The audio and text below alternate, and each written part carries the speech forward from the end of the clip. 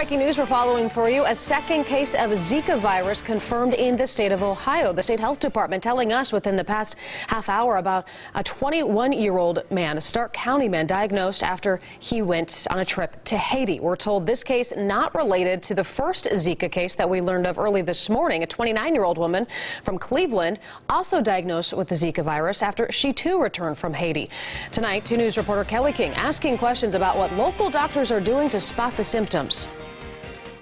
An infectious disease specialist with Kettering Medical Center says the symptoms of Zika virus are very mild. Fever, rash, headaches.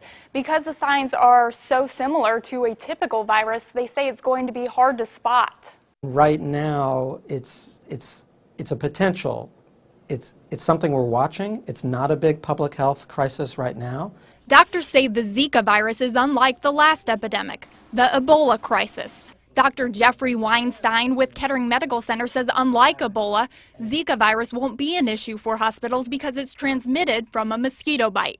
Pregnant women are most at risk. The virus may cause birth defects in babies, of course. So it's a concern if a pregnant woman gets infected with it, but it's not really so much of a concern for the hospitals. I asked how Zika virus is diagnosed.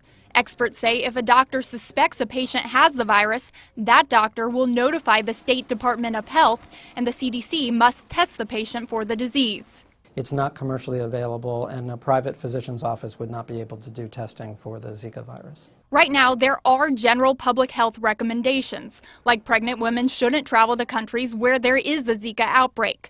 Local doctors say the virus could become much more of an issue here come mosquito season.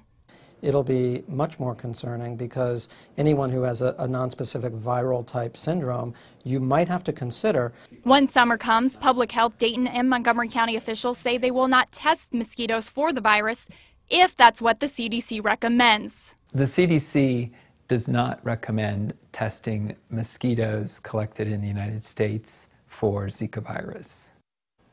Doctors say there will be ongoing efforts to work on a vaccine and looking at ways to prevent the spread. Kelly King, 2 News, working for you.